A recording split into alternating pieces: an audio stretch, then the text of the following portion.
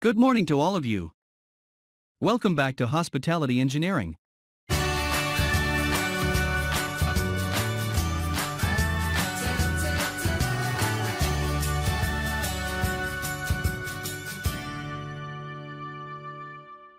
Today we will continue with the presentation on fire alarm system, fire and life safety. Module 6, Part 4. If you haven't watched my previous videos, Part 1, 2 and 3, I suggest you look at these before watching this one. What are fire alarm systems? Fire alarm systems are perhaps the most essential elements of any building's life safety systems. Not only do they save countless lives every year, they often regulate other systems in the building, and property owners save huge amounts of money by reducing damage to their structures. What are the main components of a fire alarm system? A fire alarm system has three main components: the fire alarm control panel, FACP, the input device or devices, also known as initiation devices, such as a pull station, a smoke detector, or a water flow switch on a sprinkler system, and a notification device, such as a horn, speaker, bell, or siren. Why use a fire alarm system? The following points are very important as why we need fire alarm system in each building. Warning: fire alarm systems provide audible and visual alerts to give building occupants notice of a potential danger and prompt them to evacuate the building.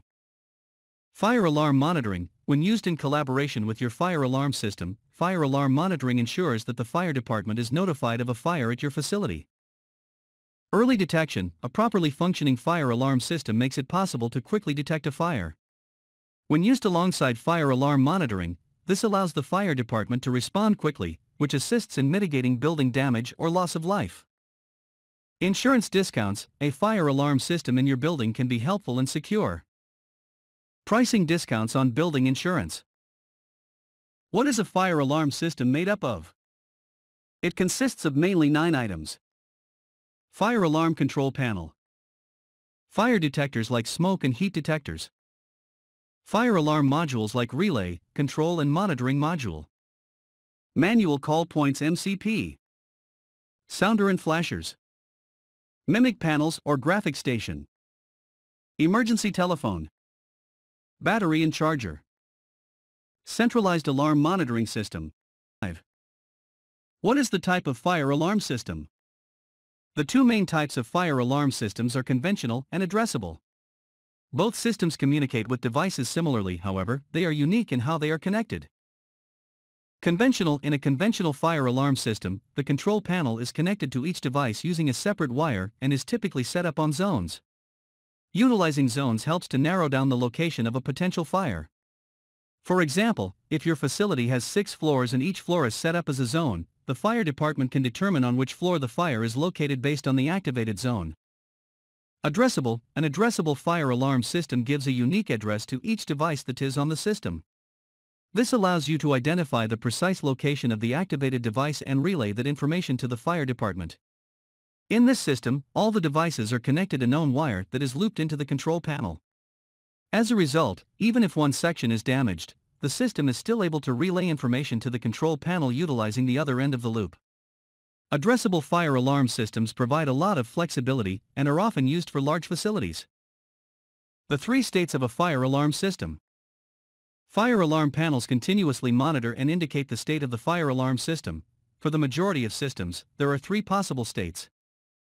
Normal means that all appliances, devices, circuitry and wiring are functioning correctly, and that there are no active alarms. Alarm: this status indicates an active alarm. Trouble: if an open or short wiring develops in the circuits that connect the initiating devices and the fire alarm panel, or if the system's phone line connection isn't working, the system will go into a trouble state, which the control panel will display.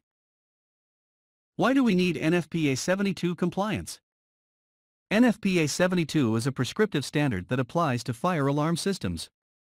While the NFPA 72 standard makes no mention of gas detection, many clients are applying NFPA 72 standards and requirements to both fire and gas detection systems. There are several advantages to NFPA 72 certified systems that include: 1. Allows for the combining of both fire alarm and gas detection functions into a single safety system.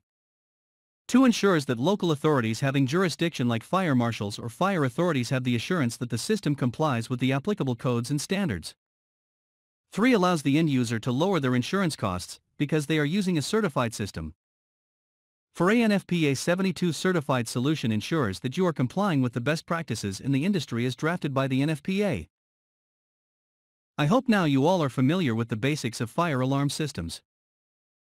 Hope you all subscribed to our channel and shared it with all the engineers who want to obtain their careers as chief engineers in his wonderful hospitality industry.